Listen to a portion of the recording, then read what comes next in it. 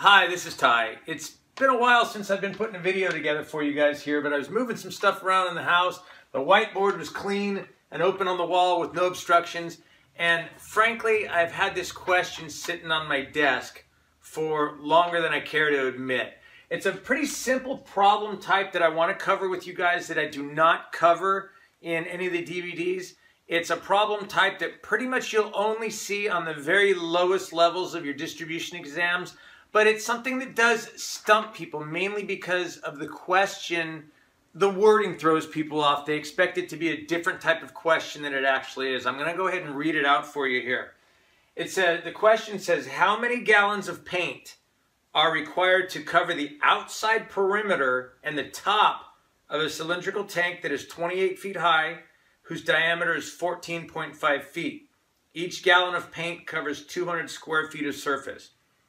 Now, where this problem throws people off mostly right off the bat is when people get it wrong in their head what kind of problem it is. They hear how many gallons and they hear round tank. And they assume we're trying to figure out how many gallons are inside that tank. But it's not a tank volume problem. It's actually just a surface area problem. So all we're trying to do is figure out what we need to coat the outside of that tank. So again, we're not using cubic feet here with this problem. We're talking square feet, just like the flatness of this wall. We have to find out the square feet of two things.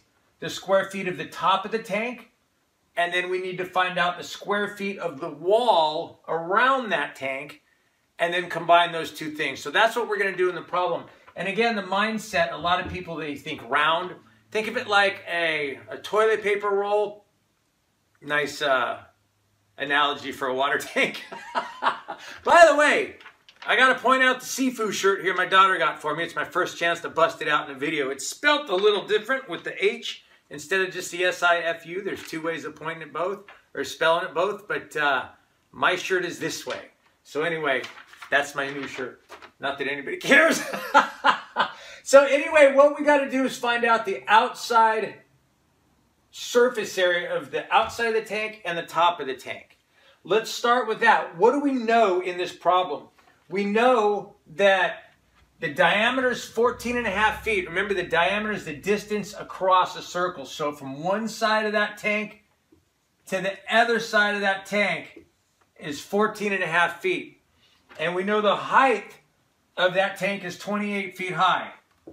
So we know that from the ground to the top of that tank, it's 28 feet. And that's all we need to know to solve the problem, other than a couple of constants. You know how I'm always talking about memorize the constants, put them on flashcards, beat them in your head. We're going to use a couple of those here. First thing we're going to use, area equals diameter squared times 0.785. Now that's the area of a circle. We're talking square feet of that. We do know the diameter is 14.5 feet.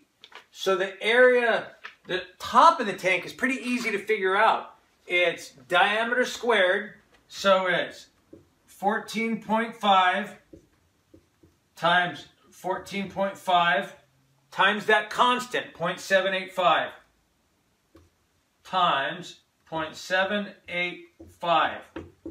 And our area of the top of the tank, just by multiplying 14.5 times 14.5, times 0.785 is going to be 165.05. That's the top of the tank. Now we got to find out the distance around the tank. Now to solve that, it's just a rectangle.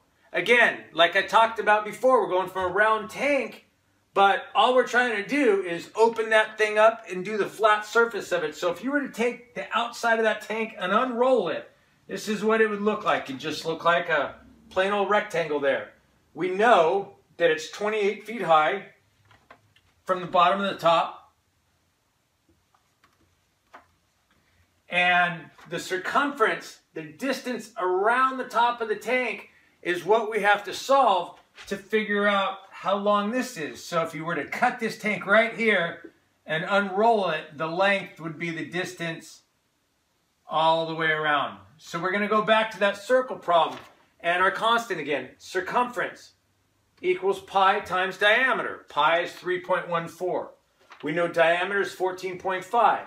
So your circumference is going to equal 3.14 times 14.5. And your circumference, the distance around that tank, is going to be 45.53 feet. Now, the surface area of a rectangle is just length times height, or excuse me, height times width, or whatever you want to call this here, right? We're going to multiply those two sides. So you're going to multiply 28 times 45.53, and what you're going to get is 1,274.84. So now we've got the two things we need. We've got the square surface of the side of the tank. We've got the square surface of the top of the tank.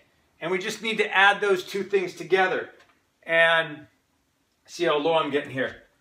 1,439.89.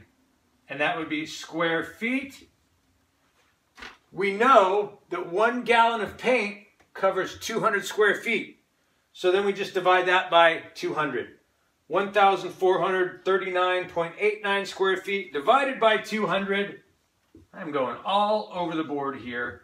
And it is 7.2 gallons.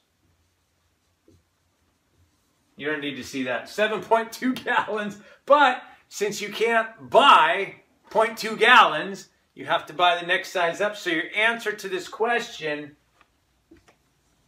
how many gallons of paint does it take to cover the outside and top of that tank? 8 gallons. Again, this is something that you'll see on the lower level distribution exams. If you're taking those, make sure you're somewhat familiar with it, and I hope that helped. It's nice putting something together for you guys. It's been a little while. Have a good day.